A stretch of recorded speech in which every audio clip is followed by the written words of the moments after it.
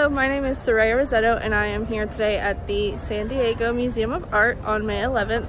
Unfortunately, video of the art is not allowed, so I have taken plenty of pictures and I will be adding them to this video with some voiceovers about the art. Thanks!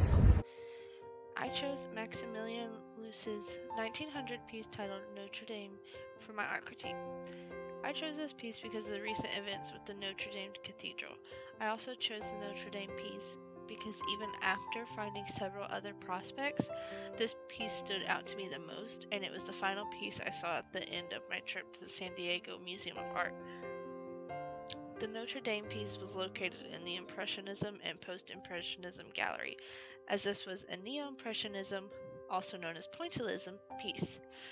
This was an art movement in Europe in the late 19th century which saw artists applying dabs of pure pigment to a ground, in this case canvas, to create an image. When viewed from a distance, the daubs of paint are supposed to blend to create an overall image. Maximilien Luce was an anarchist, but a lover of Paris and the French people, which led to this painting. In his painting are people from all walks of life, including an elderly woman with a child, servants, dancing vagabonds, and some high society people. By using the Notre Dame in the foreground and the people around it, Luce is taking a major landmark associated with regality, religious, and bourgeois, and turning it into a place for all people. However, it also looks like an average day at dusk. Analytically, this is an astounding piece of art in my opinion. The Notre Dame is done by oil paints on canvas, a seemingly popular medium of the time.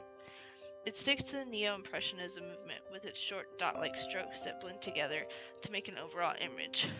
In just 1 to 2 daubs, Luce creates an entire person, and he uses other daubs of varying colors to provide depth and texture to things like the river and the grass.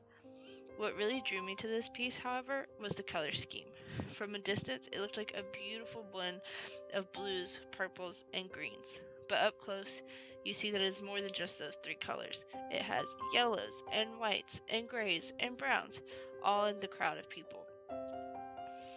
Upon closer examination, I also found that from the steam of the riverboat, you can almost make out the silhouette of a person. To me, this symbolizes the religious aspect of the Notre Dame Cathedral, as this could be represented as a figure of an angel, Jesus, or